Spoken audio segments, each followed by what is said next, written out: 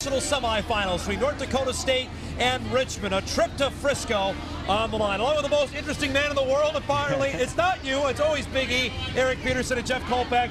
I'm Tom Izzo, as we are here again, boys, fourth consecutive year that the Bison play on a Friday night on national television, Jeffrey, for a chance to go back to Texas. I don't know how many people had that picked at the start of the season. Well, it was really a daunting task if you think about it, especially when Carson Wentz got hurt after the loss of South Dakota. I think this man, even would have thought it would have been a tough deal. He's looking a little stiff right now. Right. I don't know if he's really up for a prediction today. Big E, Richmond, we don't know a whole lot about. We'll get into them in our next segment, but off of what Kolpak said, when you look back at that game October the 17th when the Bison lost to South Dakota, you're thinking, wow, maybe the Bison have to play Thanksgiving weekend. They might not make the playoffs, and here they are, a game away from going back to Texas. Not only that, but they're probably going to have to travel for the playoffs, which could have happened until Illinois State got upset by Richmond. But then the other thing, just the unknown of having a redshirt freshman quarterback. You know, everyone knew Easton Stick was a good prospect, but until you get in games, until you get in crunch time situations, you don't know. And Easton Stick has delivered in every way imaginable you could expect from a freshman. What's also delivered, Jeff, is special teams and defense in this playoff run, accounting for 3 touchdowns and a safety over the last 2 weeks to help out the redshirt freshman quarterback. Keep in mind today, the Richmond kicker is not really good at touchbacks, okay? So, who's going to get a chance to run one back? Who has to take one out to the house the last 2 games? Our redshirt freshman. It's been unbelievable how huge that's been to help NDSU get to this point. Well, it's 4 touchdowns, Tom. 4 touchdowns and a safety. It's something that we thought was lacking in the last year and a half, even though there's been the success. It's where these special teams touchdowns, where these defensive touchdowns. It's something the Bison kind of feasted on when Ryan Smith and Marcus Williams played on this team. Now they've got that factor back with the defense turning it over, getting a safety, and then Bruce Anderson's emerged as a special teams weapon. Jeff, for the first time in this playoff run, the Bison have actually, the coaching staff had to prepare for a new opponent. They saw Montana. They saw Northern Iowa, obviously. Now we get the first true sense of a national tournament with the Spiders coming to town. But I know they got NDSU's attention for what they did last week at Illinois State. Yeah, first of all, I think it's too bad that it's taken until it's 5 degrees outside before we really find a new opponent. Yeah. And, you know, that's another topic for another day, but make it more of a national tournament NCAA instead of all these rematches. But you're right, Richmond, what does Richmond bring? They bring an explosive running back. They have a quarterback who's pretty poised. And I think the best tandem they'll see in receivers probably since Montana. C.J. Smith said that earlier this week. He thought if Montana was 1A and 1B, these guys, we'll talk about them in our next segment, what Richmond brings to the table is pretty impressive. Now, with a first-timer here, obviously it goes unsaid, Big E, that how are they going to adjust to the noise? Will it be as loud as Montana, Northern Iowa? Because there was the revenge factor, if you want to say it, against the Grizz, and then obviously the hatred factor against UNI. I mean, we don't know, but I think this game you got the Frisco factor. You're one step away from getting back to Texas. It's going to be the last home game for these seniors and the senior class, regardless of what happens. I think it's going to be an adjustment, but the 2 things you got to look at: how long does it take Richmond to adjust, and how much does it cost them in adjusting? You know, if NDSU doesn't get off to a good start and Richmond kind of figures out after 1 quarter, you know, it's going to be a dogfight. But Richmond can't turn the ball over, can't fall behind early, because those are types of things that are able to snowball in the Dome, especially in the postseason. How big is that for Richmond, an early start? Remember UNH a couple years ago in that semifinal, they got a Brock Jensen pick 6. They led that game 7-0. Had a chance to go up 10-0. They decided not to get the field goal. You'll remember that, and went for it. They had a chance to put some early momentum, and of course it snowballed after that for the Bison. You know, sometimes I think that's a little overemphasized. Last week, Northern Iowa won the coin toss. Scored the early touchdown. Deferring. They took the ball, went down, and scored right away, 7-0. And you're thinking, okay, things aren't going that way. Jeff, your pick's looking pretty good, by the way. But I think over time, I mean, the better team will win over time. I mean, if Richmond gets off to a good start, you know, it's probably good for them, but I think it's all about halftime adjustments. Well, Northern Iowa wasn't a first-timer either. True. Whether they got off to a great start or a bad start, you think that was going to settle into a slugfest. I'm just saying, if NDSU gets a big play earlier, this crowd gets loud. It happened at Montana. Stick scored on that early touchdown run, and it got away from the Grizzlies pretty early in that game after that. Be curious to see how the fans react tonight, as Big E said, knowing a shot to go to Frisco to play the winner of Jacksonville State and Sam Houston State. That game comes up tomorrow in Alabama. The #1 seeded Gamecocks with a chance to get some revenge from a game they lost last year in the second round of the FCS playoffs to Sam Houston. Well, Sam Houston, I mean, they end up here every year. I don't know what it is about that program, but I think this year it got the benefit of a nice bracket. Yep. And it's been playing pretty well lately, you know, and you just can't get rid of them. Casey Keeler's team still alive and playing with a backup quarterback now, Big E. Jeremiah Briscoe is their quarterback, who comes, ironically enough, from UAB, program that shut down football, and now he's led his team to within a shot to go back for a third time, in 5 years to the national title game. Yeah, they've been in 2 national semifinals and 2 national championship games in this 4 years. Good. If NDSU wasn't on such a big run, everyone would be saying, hey, Sam Houston State is the team in FCS. So they're 2 programs that are traditionally good, and you think in these semifinal situations that might give either team a little edge, but like Jeff said, it's a long game. The best team is going to win out over the course of 60 minutes. Maybe also Big E makes that point too, Kolpak. Sam Houston's done this with 2 different coaches, much like NDSU did with Willie Fritz gone to Georgia Southern. Now Casey Keeler, the guy with the Bearcats. And he's been up and down a little bit too. There were times, I think, early in this year where you questioned whether they would, make it this far. You questioned the Southland schedule. Called it fraudulent, I believe. But, and we thought McNeese State would be the team to come out of there. Then we thought they would be the team. Houston. Well, Colgate, you always say the other bracket's not very good. How do you know? Colgate You're talking on what you see. You don't see those teams. How do you know how bad they are? I'm just saying. You saw the bottom half, though, and you know how good the bottom half teams were. Okay. But how do you favor that? I'm just saying Jacksonville State went into Auburn, granted a not great Auburn team, and gave them a game. That's a pretty good team in my opinion. But 6 of the top 8 in the RPI or the GPI were in this side of the bottom bracket. Yeah, that just seems totally slighted to me. All right, before we take our first break, does Carson Wentz play today? I think that's still, a lot of people want to know what's going on with number 11. I would be really shocked. I mean, I would be really surprised if he did. I think he needs another week or 2 of just a lot of practice. That being said, neither Carson Wentz or Easton Stick were made available to the media this week. Yeah. What do you think of that? I don't think Carson Wentz plays unless they get desperate and their offense is really struggling, and then that's probably not a good thing for NDSU. Or maybe if they get a lead, or it's maybe a kneel down at the end of the game and you have a chance to get him in the game. Situations like that. I disagree. You only can dress 60 players. You can't dress a guy for ceremonial purposes. Well, I'm saying if he's like 80% and you're going to dress him because he's an emergency guy. Boy, that'd be interesting to see. We'll see when warm-ups happen. I disagree. No, you think he's going to dress? I don't think he's going to dress, no. Well, that's what I'm saying. If he doesn't dress, it's not an issue. Yeah, I'm saying if he does dress, they may try to get him in the game just because it's his last home game. I'm not saying they're going to dress him just to get him in the game. Boy, if he does dress, the intrigue of this game goes through the roof already. We'll take our first break. We come back, a closer look at the Bison opponent tonight, the Richmond Spiders of a great season in the Colonial. Back with more live from the Dome on our Bison Media Blog pregame show right after this. This is your livelihood, and success requires a seed partner that's just as committed as you are. Just like you, we're farmers first, so our values are rooted just as deep and our goals are just as strong. Our team is ready to hit your fields, so no matter what each growing season brings, we'll get through it together. It's who we are. Thunderseed, first in the field.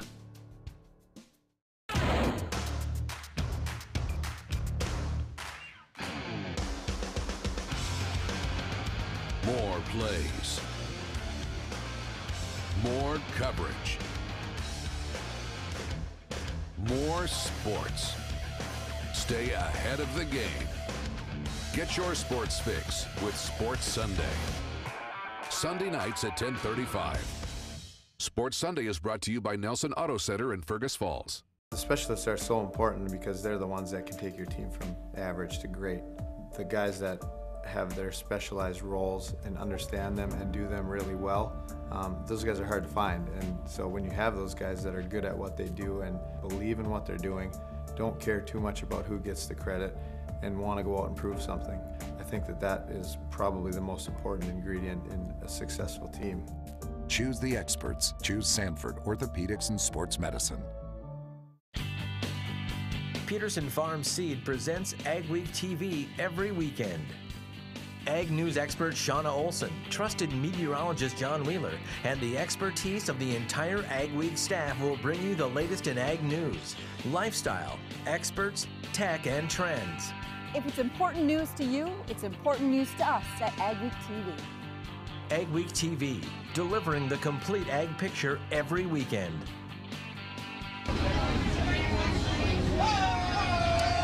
Welcome back, everybody. Bison Media Block pregame show live here in the tailgating lots. Kolpak, we've done this for 6 years. Is this Wofford cold today? This is so Wofford cold. The only thing missing is your bow tie. That was a good look. We have a tent here at Kolpak. There's heat. You got heat. You got a jacket. You got 80 layers of Gore-Tex. I think you'll be fine, dude. George Costanza over here.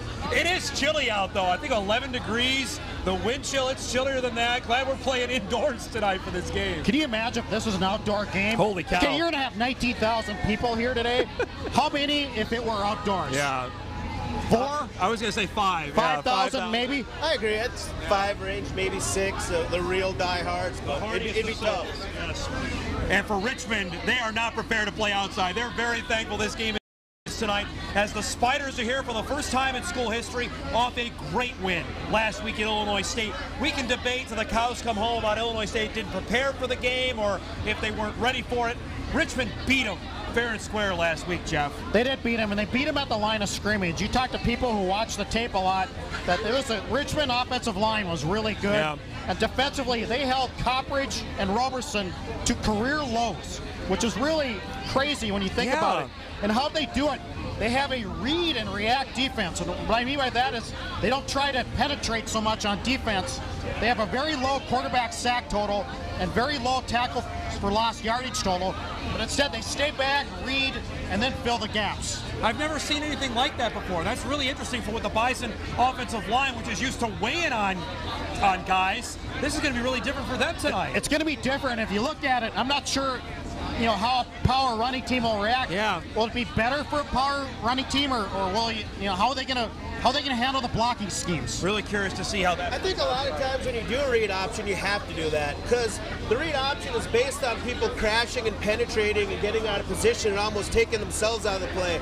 So a lot of times if you maybe see an option team like Georgia Southern or a read option team like Illinois State, you don't just charge across the line. You saw it with NDSU. I think their DNs kind of scaled back a little bit when they played running teams because early in the year we saw when those DNs crashed, there's some big quarterback runs that NDSU gave up. So when NDSU plays running type teams like that, I think they do similar things. Maybe not to the extent that Richmond does, but I think some of those principles are in there. With no surprise from a team from the South, they have some tremendous skill players. Let's start on the outside, Biggie, at wide receiver. Brian Brown, Reggie Diggs have combined for a mass amount of touchdowns with Kyle Aletta at quarterback.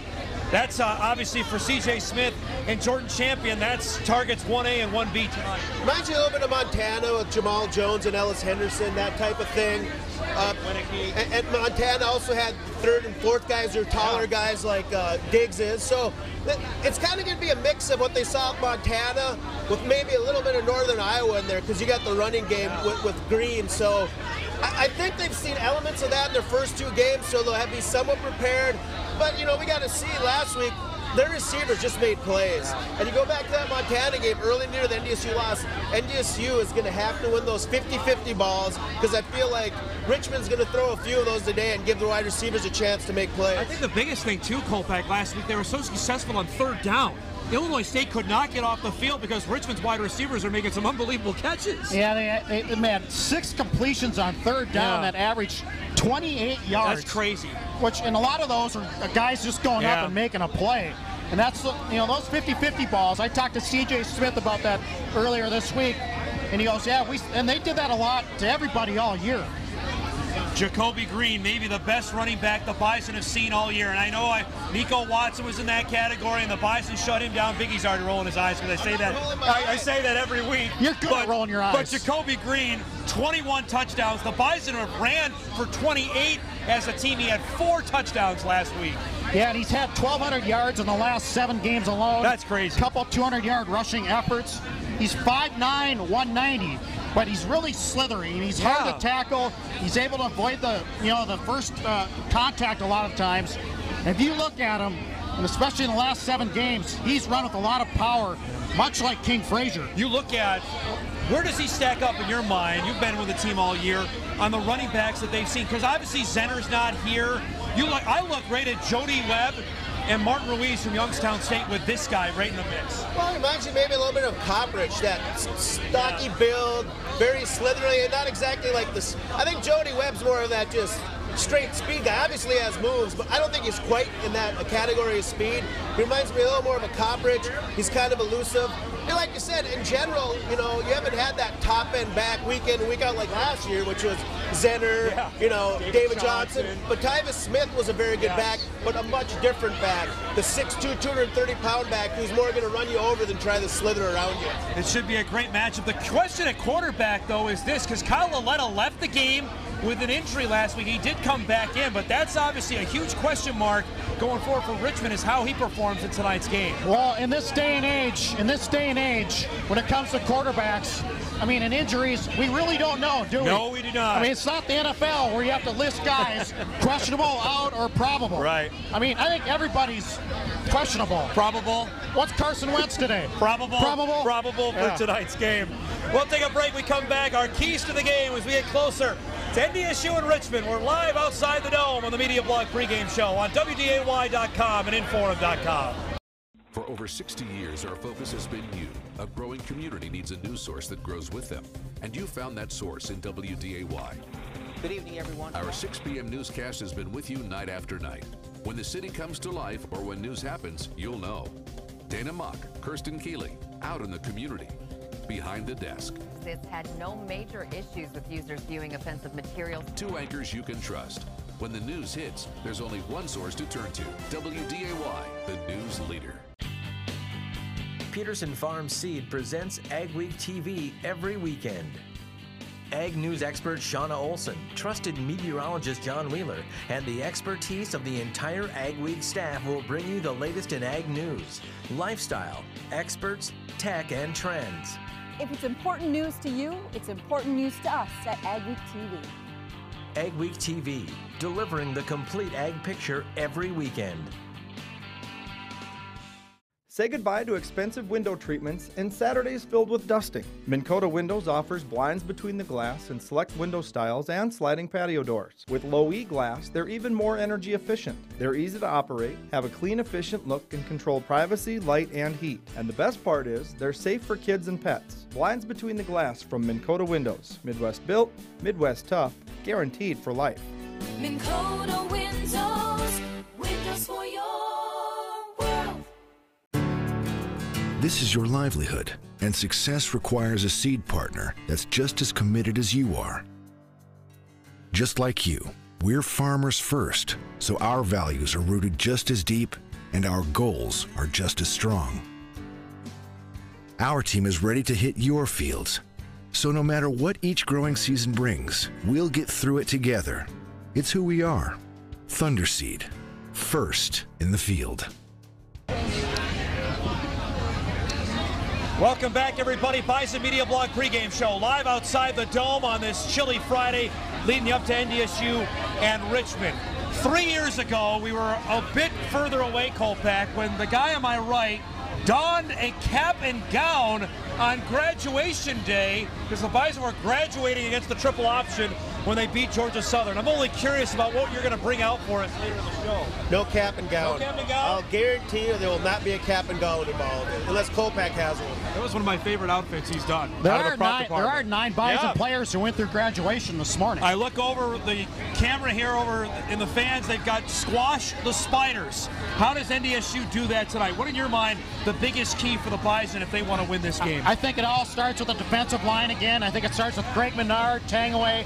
Kyle Laletta is not a scrambler. No. He's not a runner. He doesn't have very many yards this year on the ground.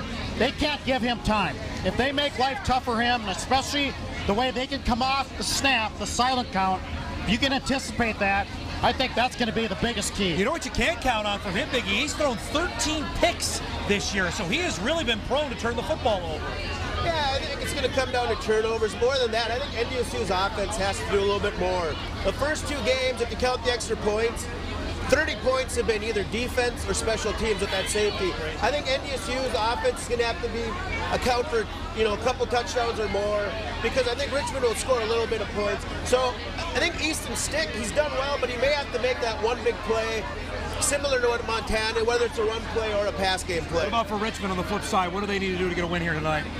We don't handle the crowd, for one thing. I mean, this week, how they practiced against the silent count was in their basketball arena, turning up the noise. Because finals were in Richmond, they didn't want to bother campus, so they couldn't use their stadium for that. Robert Morris did way back when. Do you remember that? Yeah. So I don't. If you could take that and then transfer it over to this house, that's going to be a big deal. I'm curious to see how they come out of that, because every team says we're prepared for it, but until you actually hear it on first and second and then eventually third down, that's when it really affects teams.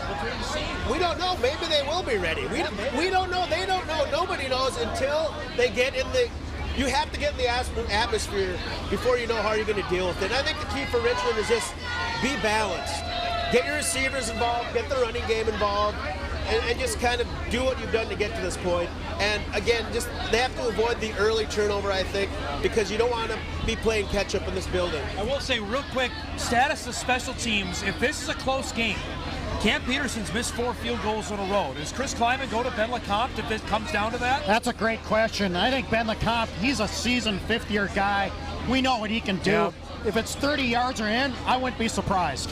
Should be fun to watch. We'll come back, we'll update the injuries on the Bison roster. Still to come, our predictions as well, as we're leading up to kickoff for the Bison and the Spiders. Back live right after this. This is your livelihood, and success requires a seed partner that's just as committed as you are. Just like you, we're farmers first, so our values are rooted just as deep and our goals are just as strong. Our team is ready to hit your fields, so no matter what each growing season brings, we'll get through it together. It's who we are. Thunderseed, first in the field.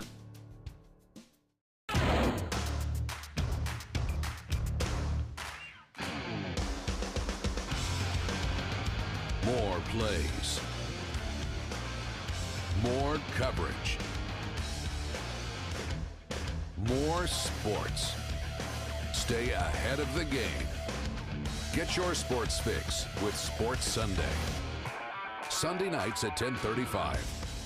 Sports Sunday is brought to you by Nelson Auto Center in Fergus Falls. The specialists are so important because they're the ones that can take your team from average to great.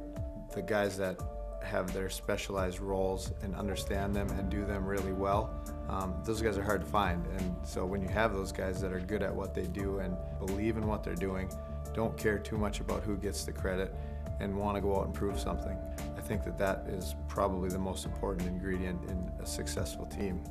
Choose the experts. Choose Sanford Orthopedics and Sports Medicine. The Media Blog Injury Report, brought to you by Sanford Orthopedics. Back with our Sanford Health Injury Update. There's only one guy that everybody wants to know about, Jeff, and I'm sure you have the answer to this. Is Carson Wentz's status. We're now 9 weeks out from the wrist breaking.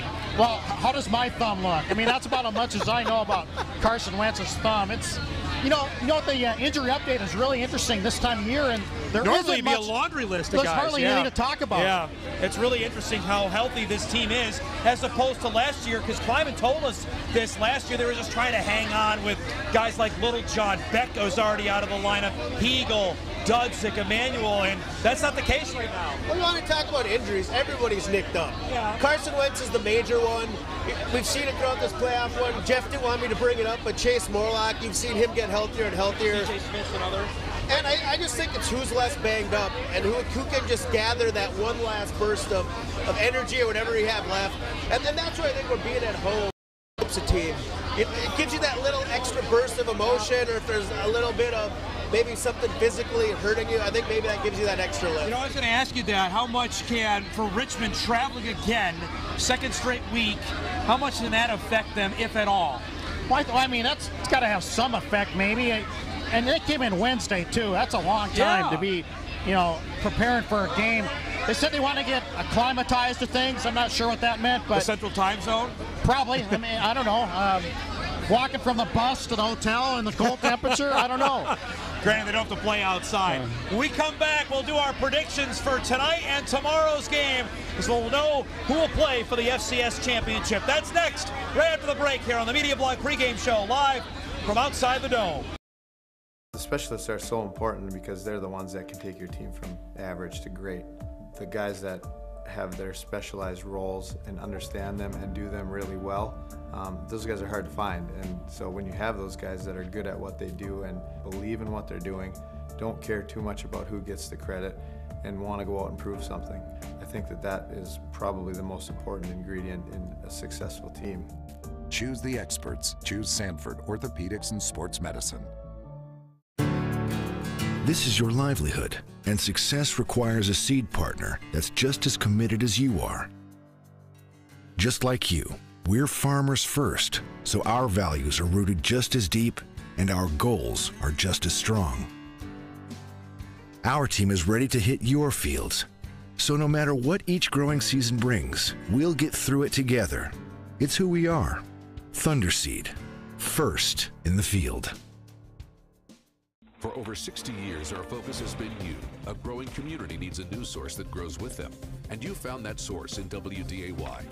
Good evening, everyone. Our 6 p.m. newscast has been with you night after night. When the city comes to life or when news happens, you'll know.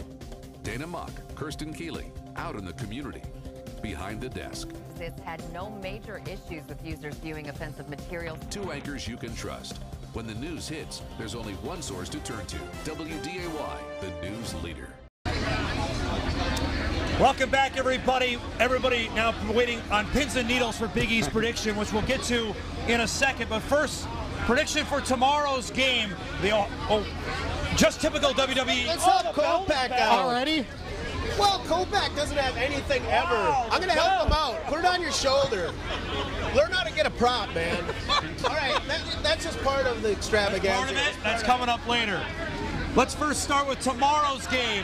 The Ohio Valley, your favorite conference, in the semifinals for the first time since 1991. Jack State hosting Sam Houston tomorrow. This is a no-brainer. Sam Houston has played every round in this tournament. Yeah. They didn't have a first-round bye. They're on the road. Jacksonville State is just too fast, especially at quarterback with Eli Jenkins. Man, he's good. I say this a 2-3 touchdown game. I do. I have Jacksonville State winning as well. Maybe not by as many as that. I would not be surprised, though, if Sam Houston somehow pulls another upset and makes it back to Frisco. I'm with Kopak. I just think it's just so much energy. You could see him last year when Sam Houston State played here. They ran out of gas. Just too much to go on the road. Yep. You got a talented quarterback in Eli Jenkins, Jacksonville State. Here we go. Bison and Richmond, first ever meeting between the two schools. NDSU has never lost against a Colonial team.